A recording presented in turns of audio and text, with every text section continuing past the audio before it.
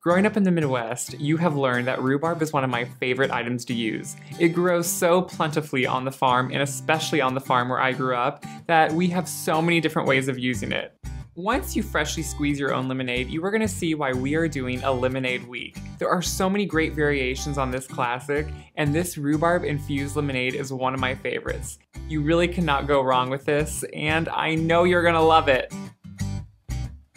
To start, all you need to do is have 1 pound of fresh rhubarb. 1 pound, and just chop it up very coarsely. It does not matter how fine it is. And honestly, a pound equals about 4 cups. So if you're not used to buying it in pound amounts and you just have it out in your garden, just measure out 4 cups. But if you need to go to your market to buy it, you want to buy about a pound. And if you're anything like me, you always want to buy a little bit of extra. Just chop up the rhubarb and place it into about a 3-quart saucepan. And then you just need to put in some water. Just put this on the stove and set it over medium-high heat until it comes to a boil. When it boils, it's going to start breaking down the rhubarb, and this is exactly what you want. Just let it cook for about 5 to 10 minutes until it's completely broken down, and then remove it from the heat. Next, all you need to do is strain off that wonderful juice. Now, just as a caveat, do not try this juice alone because you are going to think this is going to be the worst recipe in the world. It's tart, almost bitter, and very strong, and you're going to think it's awful. So please wait until you try the finished product to pass any judgment. Rhubarb is very tart, but when made in the right way, it is so delicious.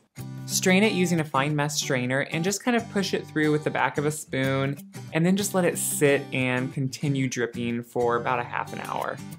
There's a lot of water in rhubarb, and so just letting it sit is really the best way.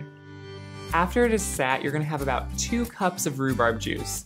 Yeah, rhubarb juice actually kind of sounds gross, so let's just call it rhubarb nectar. That sounds delicious. Remove the strainer and the pulp, and then just add your sugar right into the rhubarb nectar.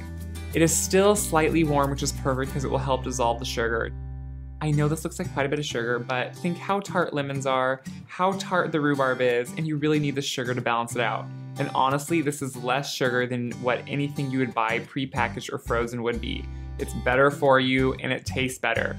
What more do you need? Whisk it together, and then just let it set aside to make sure all the sugar gets dissolved.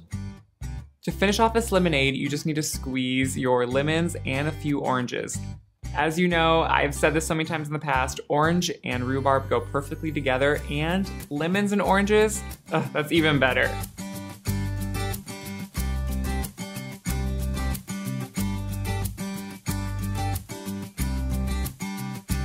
Once you have your lemons juiced, you can just pour those right into the mixture with the rhubarb and then start juicing your oranges.